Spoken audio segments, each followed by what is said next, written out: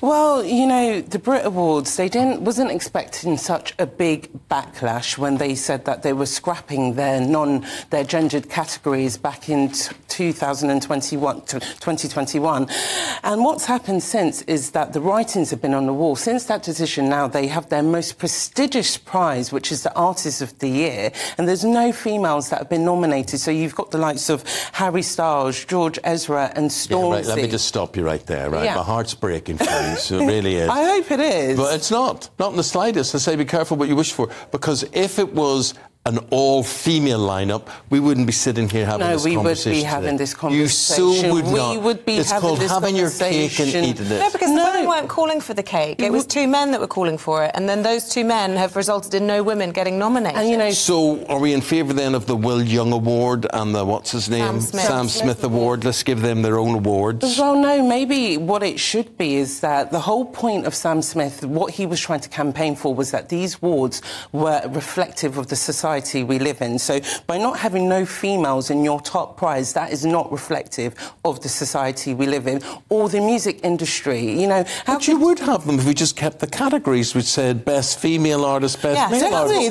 That's what they should have done. They should have kept those categories. But what's happened now, they've made their bed and now they have to lie in it, because there's no way that they're going to get rid of this category, the best artist of the year, because what's going to happen... Sam Smith says so. Yeah, because of Sam Smith, definitely, there's going to... Is it true, is it fair to say, though, that there aren't any decent female artists that could have qualified? Is it genuinely the case that the 6 best artists in this country at this time are only men? What the Brits are saying is that during this cycle of the artists who were eligible for this award, there wasn't many females. Like, the odds were stacked against us, because for this award, there was only 12 females out of 71 males. So if you're looking at the probability, more men were going to go through. But what this brings up, it brings a bigger question of how female artists are being treated and why probably are their music not being promoted on a wider level. So this is a bigger industry discussion.